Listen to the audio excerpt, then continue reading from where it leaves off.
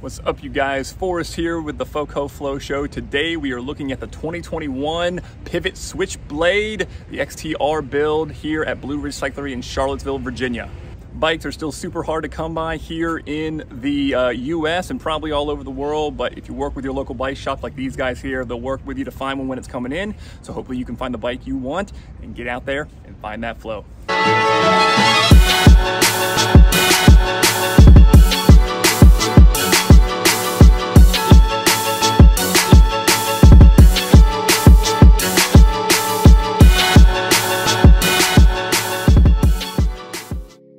On my never-ending quest to try the coolest and newest mountain bikes on the market today, I reached out to Sean, the owner of Blue Ridge Cyclery that you see here, and he said he had a Pivot Switchblade in stock. He was willing to let me pedal around. Of course, like I said, the bike industry is still heavily impacted by the supply chain issues of the pandemic. Blue Ridge Cyclery actually does have a handful of bikes in stock. Some of the sizing are a little bit limited, but as true with Blue Ridge and many of the local shops, give them a call if there's something specific you're looking for. They'll give you an idea of what they have coming in and what's already in stock. Lots of other good accessories, helmets and gloves. Those things are starting to show up a little bit more frequently. So there's a little bit of a light at the end of the tunnel, but then again, some other lead times that are longer. So again, awesome opportunity to check out one of the high-end bikes they do have in stock in this beautiful Pivot Switchblade.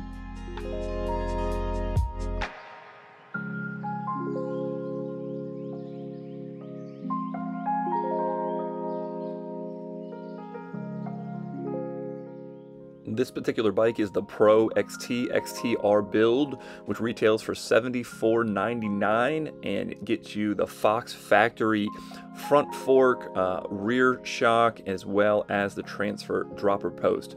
In case you're not familiar, the Switchblade is 160 millimeters of front travel and 142 of rear DW link travel, similar to the Rimpo, just slightly less travel than the Rimpo, but it is increased in travel over the years along with geometry.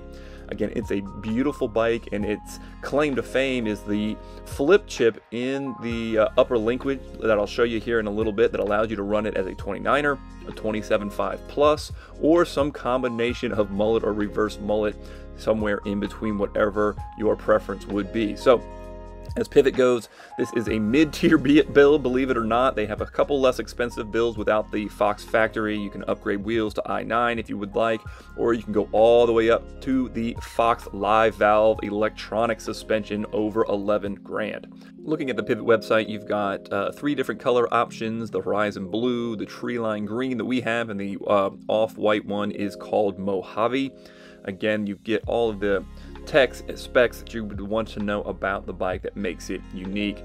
As mentioned, we're looking at the Pro XT build, which really is about as top-notch as most of us will ever need.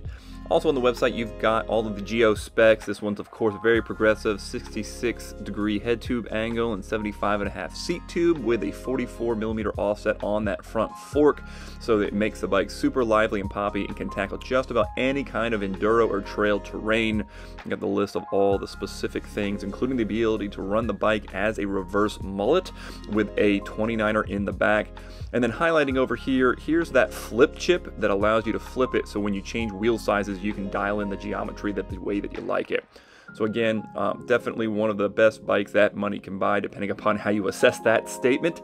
And then with one in stock, we're going to hop over to a little bit of live footage and some of the slow motion suspension compression and a couple of quick rides. Of course, no trail, but definitely a little bit of opportunity to get a feel for the bike on the bike. He is a mountain bike man. Mountain bike boy, run across the waves. Gonna save the day.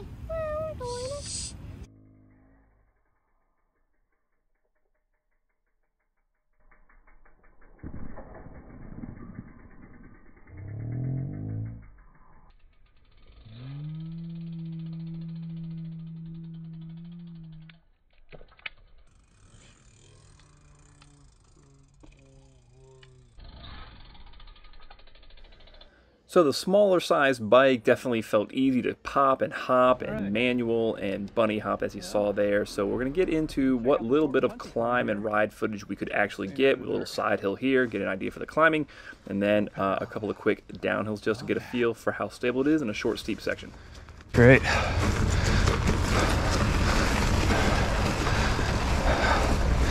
Really efficient pedaling. Come over here and keep pedaling. Man, this is great. Dare I say, more efficient than El Ritmo. I like it.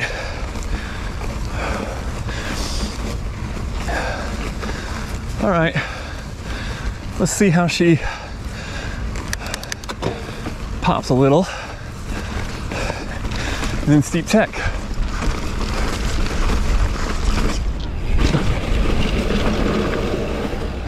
All right.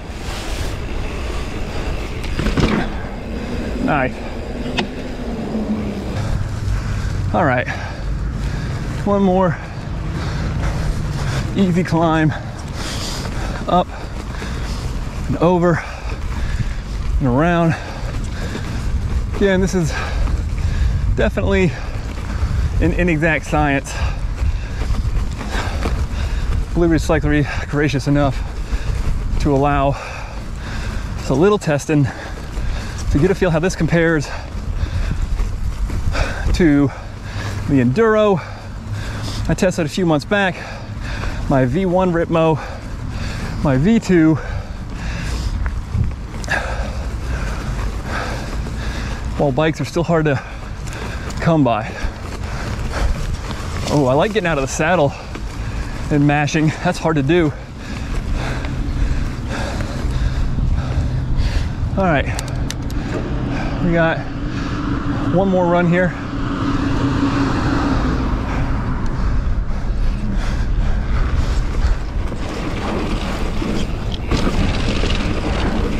Nice, soaks it up.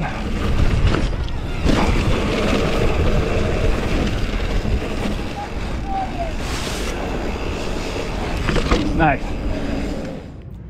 All right, guys, there you have it. The 2021 Pivot Switchblade, the XTR build with Fox factory suspension.